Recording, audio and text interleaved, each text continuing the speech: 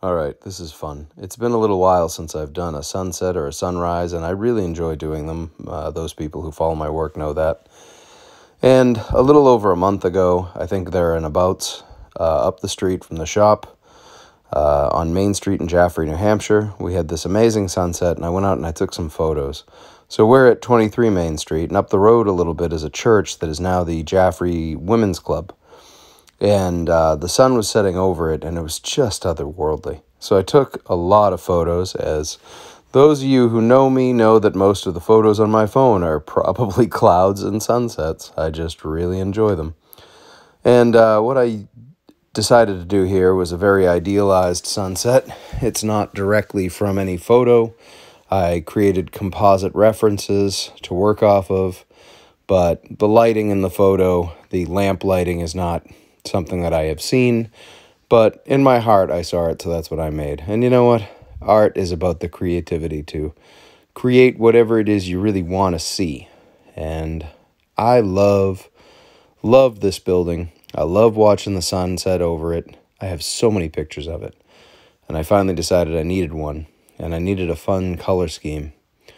So it's a very tall picture. I think it's 14 wide, or there and abouts. I'm an artist. I don't really pay much attention to numbers. It's more geometric shapes, and the panel I created was the right shape, so that's the one I chose. I also like doing tall pieces of art or very wide pieces.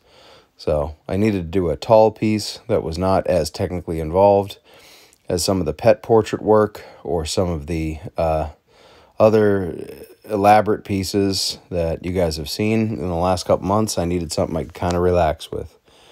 And I changed it so many times. I mean, I started out with an original idea, and it's close to it, but not quite. You know, as with anything in life, you can overwork it, you can do weird things to it, and you can change your mind, and, you know, I think that's okay.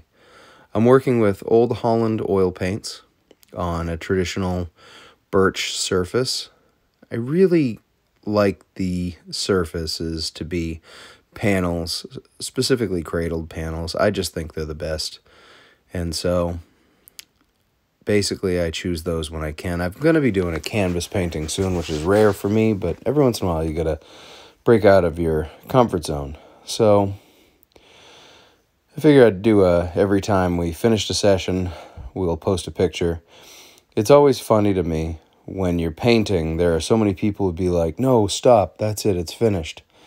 And as an artist, it's never finished, you know. You could just keep adding and adding and adding, and at some point you got to walk away. I paid a lot of attention to tonal value so I could have these tree branches semi-silhouette in the front. Towards the top, there are going to be elements of light hitting those top branches, but I don't know if you can see that in the photo or the video. But if you're in the town of Jaffrey, it's sitting in the window right now, and you can take a look for yourself. So, building layers and changing things, you guys know how this is, right? I did this painting with a lot of very small brushes because it required it. I could have just kept going and making detailed marks on the surface, but at a certain point, it will become the entire painting just to have branches, and that's not what I was going for, so had to rein that in, you know, as you do. I also really wanted this fog, this mist element. It wasn't really there that day, but it does show up from time to time, and it makes me happy. Here is the finished painting.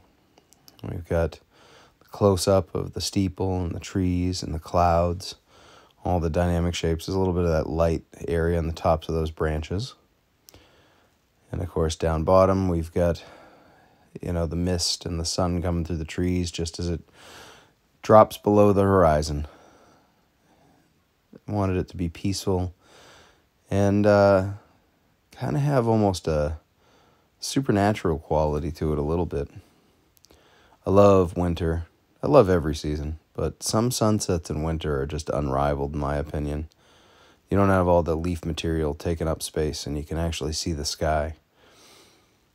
And here is the whole piece. There we go. Thanks for looking, and looking forward to the next one.